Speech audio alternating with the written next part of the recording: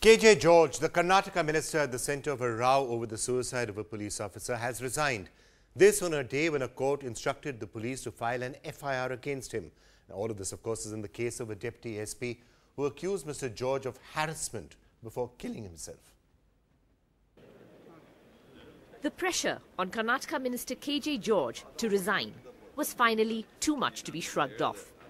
And on Monday evening, the minister in charge of Bengaluru submitted his resignation to Chief Minister Siddaramaiah after a court directed an FIR be filed against him in the case of a police officer's suicide.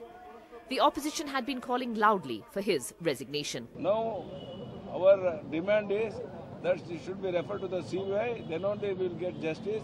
If not, previous cases we have not got any justice.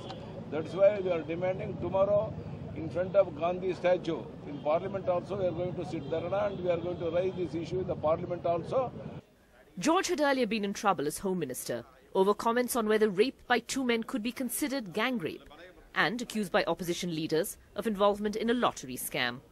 He continued to have the backing of his Chief Minister and he spoke to the media before meeting Siddaramaiah. Somebody is putting an allegation against, I wanted to come clean. That's why now the court, as per the court direction is there, I am submitting. But it doesn't mean I also go for a legal remedy, that I will take my legal remedy action immediately, consulting my legal experts. KJ George is no stranger to controversy. His stints as Home Minister and as Minister in charge of Bengaluru saw him in the news many times for the wrong reasons.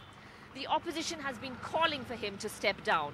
And now with an FIR being filed against him in the case of the Deputy Superintendent of Police suicide, the pressure was too much and he submitted his resignation.